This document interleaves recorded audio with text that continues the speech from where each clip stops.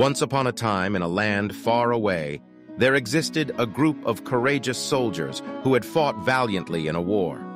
They were not just ordinary soldiers. They were a group of former gay soldiers who had endured the trials of battle while facing the challenges of being true to their identities. After the war came to an end, these soldiers sought solace and a fresh start in a place known for its beauty and tranquility, Bali, a paradise island in Indonesia. They were drawn to Bali's serene landscapes, vibrant culture, and open-mindedness.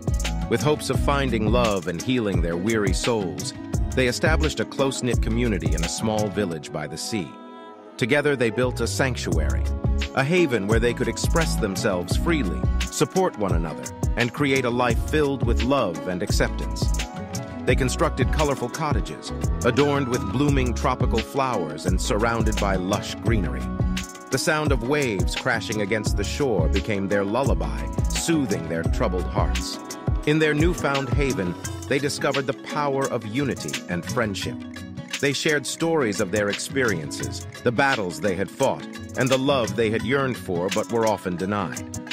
Each soldier brought unique talents and skills to the community, creating a harmonious blend of creativity, strength, and compassion. The soldiers, now artists, musicians, chefs, and entrepreneurs, embraced their newfound freedom and expressed their true selves through their chosen pursuits. They opened a cafe where they served delightful fusion cuisine that celebrated the flavors of their diverse backgrounds. Paintings adorned the cafe's walls, showcasing their vibrant emotions and unique perspectives on life and love. As word spread about this remarkable community, people from all walks of life began to visit Bali.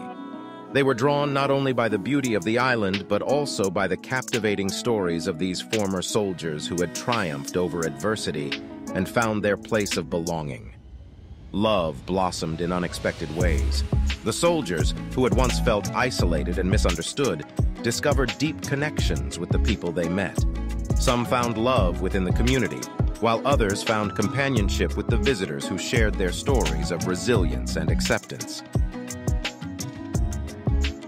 With time, the former gay soldiers' haven in Bali became a symbol of hope and inspiration for others who sought to find their true selves and experience love without judgment. It became a sanctuary not just for those who had fought on the battlefield, but also for those who had waged their own internal battles against prejudice and intolerance.